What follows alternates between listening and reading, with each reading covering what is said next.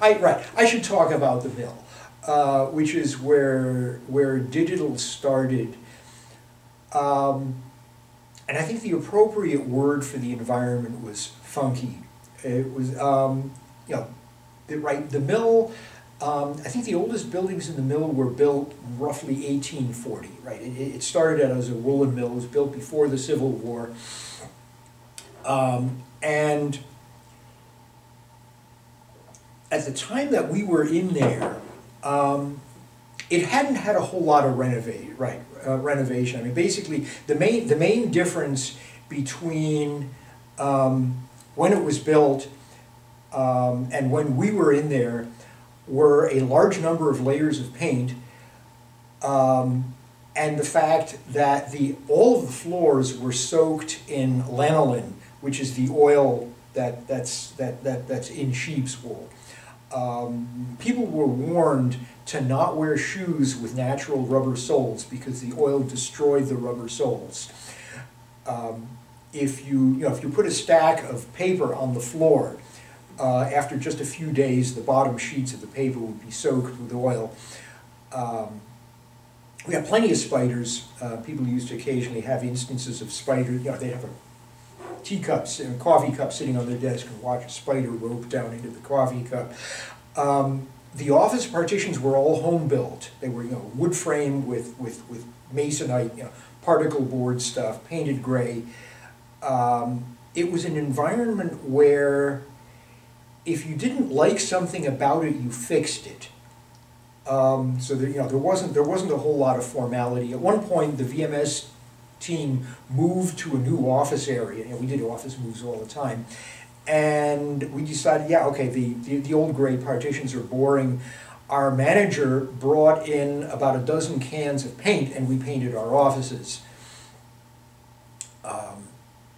One of my friends, Richie, decided he wanted a door on his office. He found a discarded door or something, you know. Other than, you know, they were your typical open top partitions. They were a little taller than what we have here, but you know, with no doors on them. And so he found this door and went to the hardware store, got some hinges, and you know, mounted the door on his office.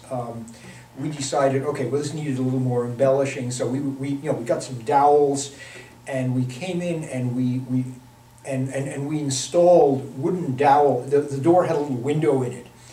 So we installed these vertical rods in the door to make it look like a prison door.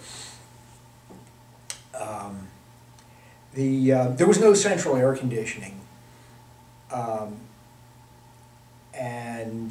know, but we did. You know, there were a lot of air conditioning. You know, like large air conditioning units that were just mounted in the windows.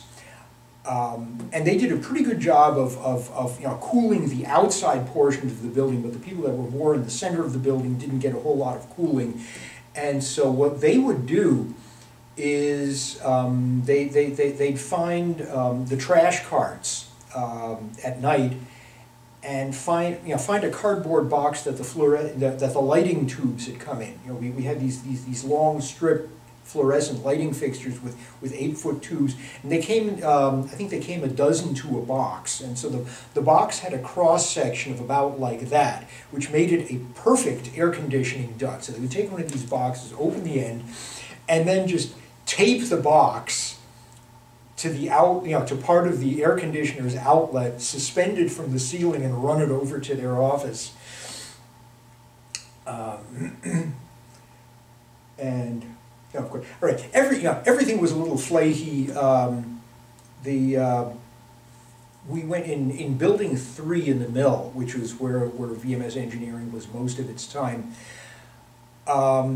We went through at least 2 power transformers, which typically they were overloaded and they would blow up. And I remember one time they replaced the power transformer over a weekend. They got 2 of the phases connected backwards. The RPO6 drives had 3-phase motors in them. And so when they brought the power back up, all of the RPO6s started turning backwards. Fortunately, there was there was some kind of logical interlock in there, and they did not load the head, so we didn't actually lose anything.